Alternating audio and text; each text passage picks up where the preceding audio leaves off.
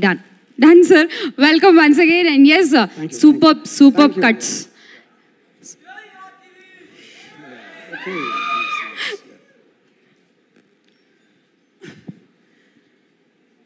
This particular film, I am not an emotional person, and also I don't care about others' emotions. But this particular film, I am very emotional. The reason is that మన లైఫ్లో ఎప్పుడైనా వెనక్కి తిరిగి చూస్తే మన ఎన్ని సంవత్సరాలైనా సరే కొంతమంది వ్యక్తులు మన లైఫ్ డిఫైన్ చేయబడుతుంది. అంటే ఆ వ్యక్తి కానీ లేకపోతే there is a vacuum and I don't know what happened during that period. ఎందుకంటే మనకి ఇన్సిడెంట్లు మర్చిపోతాం, లేకపోతే ఏదైనా ఒక వాట్ ఎవర్ మన ఒక లైఫ్ టర్నింగ్ ఈవెంట్స్ అలాంటివి కూడా, కానీ వ్యక్తులు గుర్తుండిపోతారు. సో నాకు పర్సనల్గా బ్రూస్లీ అనే ఒక మనిషి ప్రపంచంలో ఉండకపోతే I'm not sure I would live the same way. అంటే బ్రూస్లీ మార్షల్ ఆర్టిస్టా లేకపోతే ఒక ఫైటరు అని పాయింట్ కదా.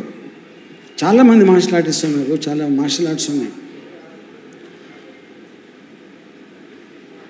సో తన యాటిట్యూడ్ కానీ తన ఫిలాసఫీ కానీ నాకు చాలా చాలా స్ట్రాంగ్గా ఒక ఇన్ఫ్లుయెన్స్ నా మీద ఒక ఇంపాక్ట్ క్రియేట్ చేసింది. అంటే ఉదాహరణకి నా ఫస్ట్ సినిమా శివ యాక్చువల్గా రిటర్న్ ఆఫ్ ద డ్రాగన్ అనే బ్రూస్లీ సినిమాని నేను యాజ్ ఇట్ ఈజ్గా దాన్ని ఒక రోమ్ నుంచి హాంకాంగ్ నుంచి ఒక అబ్బాయి బ్రూస్లీ రోమ్కి వస్తాడు. ఆ రోమ్లో ఒక రెస్టారెంట్లో కొంతమంది గూండాలు ఒక అమ్మాయిని ఏడిపిస్తూ ఉంటే అమ్మాయిని రక్షించడానికి ఒక చిన్న ఫైట్ అవుతుంది. అక్కడి నుంచి కొన్ని గొడవలు మళ్ళీ బయటకు వచ్చేసి ఒక గ్యాంగ్ పెట్టుకుని లాస్ట్లో కొలోషియంలో ఒక ఫైట్ ఉంటుంది. నేను యాజ్ ఇట్ ఈజ్గా రెస్టారెంట్ తీసేసి కాలేజ్ పెట్టి శివ అనే సినిమా తీశాను. కానీ Shiva is not a martial arts film, కానీ బ్రూస్లీ యాటిట్యూడ్ చాలా ఉంది సినిమాలో. అది చాలామందికి తెలియదు, ఎందుకంటే ఎంతసేపు మీరు కరాటే ఉంటేనే బ్రూస్లీ అనుకుంటారు. సో దాని తర్వాత గోయింగ్ అహెడ్ ఇన్ నా చాలా సినిమాల్లో ఆ పర్టిక్యులర్ తను డిజైన్ చేసిన యాక్షన్ సీక్వెన్సెస్ కానీ అది నేను చాలా వాడటం జరిగింది. బట్ మార్షల్ ఆర్ట్స్ సినిమా తీయాలి అని మాత్రం ఎప్పుడు నేను ఎందుకంటే ఫస్ట్ ఆఫ్ ఆల్ ఇండియన్ కల్చర్లో మార్షల్ ఆర్ట్స్ అనేది లేదు. సో మార్షల్ ఆర్టిస్ట్ దొరకటం అనేది ఇక్కడ జరగదు. So that is not at all. కానీ లేటర్ ఇయర్స్లో డానీ అండ్ జెట్లీ, టోనీజా ఇలాంటి వాళ్ళు వచ్చినప్పుడు నాకేం ఫీలింగ్ వచ్చిందంటే Bruce Lee 40 years back he died. ఇప్పటికి కూడా that exact process of Bruce Lee ఏం చేసేవాడని ఎవరికి అర్థం అవ్వలేదు, నాకు తప్ప అని నాకు అది పవర్ అనుకోవచ్చు, లేకపోతే ఓవర్ కాన్ఫిడెన్స్ అనుకోవచ్చు. But I really believe that. So ఒక ఇంపార్టెంట్ పాయింట్ ఏంటంటే బ్రూస్లీతో 5'7" పర్సన్ తనకి డబల్ సైజ్ ఉన్నోడని 10 మందిని కొట్టగలుగుతాడు అని ఒక బిలీఫ్ చేయించాడు ఎంటర్ ద డ్రాగన్ అలాంటి సినిమాలో. సో నేను ఆ థాట్ని ఇంకొంచెం ముందుకు తీసుకెళ్ళి అమ్మాయిని చేస్తే ఎలా ఉంటుంది మార్షల్ ఆర్టిస్ట్ని అని ఒక థాట్ వచ్చింది. కానీ మామూలు మగవాళ్ళు మార్షల్ ఆర్టిస్ట్ దొరకనప్పుడు అమ్మాయి మార్షల్ ఆర్టిస్ట్ దొరకటం అనేది ఇంకా చాలా కష్టమైన విషయం. సో నేను చాలామంది మార్షల్ ఆర్ట్స్ ఇన్స్టిట్యూట్స్కి ఈమెయిల్ పంపి అక్కడి నుంచి ఫోటోలు తెప్పించి కొన్ని డెమాన్స్ట్రేషన్ వీడియోస్ తెప్పించి బట్ ఏది కూడా వర్కౌట్ అవ్వలేదు. ఆల్మోస్ట్ ఒక పర్టిక్యులర్ టైంలో I gave up the idea దొరకదని. Then suddenly I had this one had a fortunately ఏదో కాంటాక్ట్ దొరికింది పూజా పాలేకర్.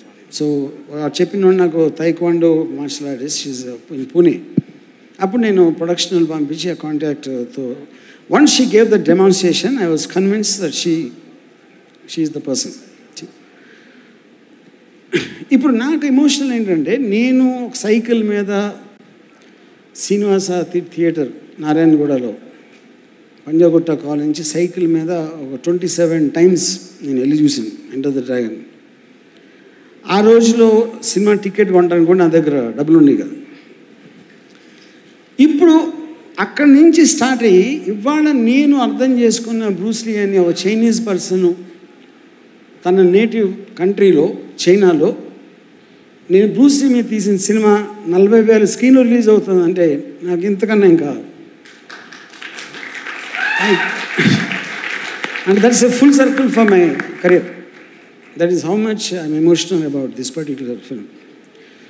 So ఇప్పుడు దీంట్లో 2 elements ఉన్నాయి. ఒకటి the women empowerment. ఇప్పుడు women అనేది weaker sex, limitation ఉంటుంది. It always depends upon men. Men harass చేస్తారు, లేకపోతే ఇంటిమిడేట్ చేస్తారు. కానీ ఒక పట్టుదల ఉండి, డిటర్మినేషన్ ఉండి, you can learn self defence అనేది పూజ is a living example of that.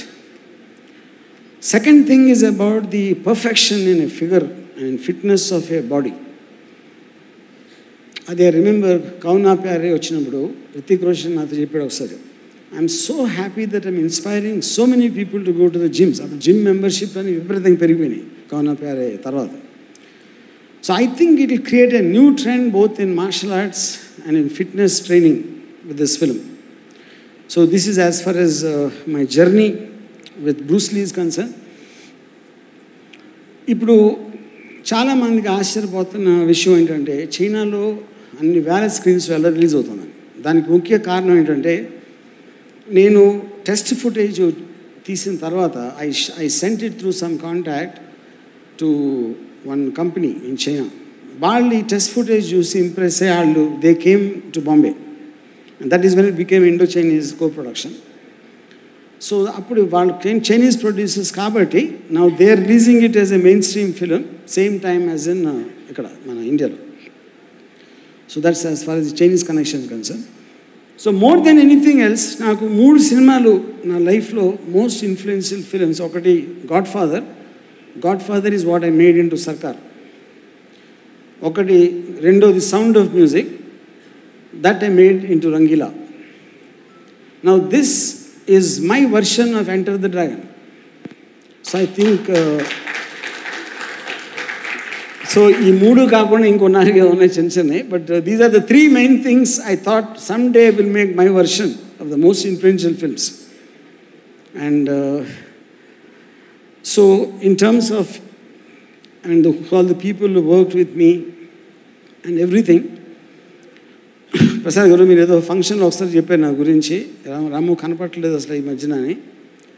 I feel in this I think you will see at least కొంచెం కనిపించడానికి చేసి ఉందేమో ఛాన్స్ అనుమానాస్పదంగా ఉన్నది.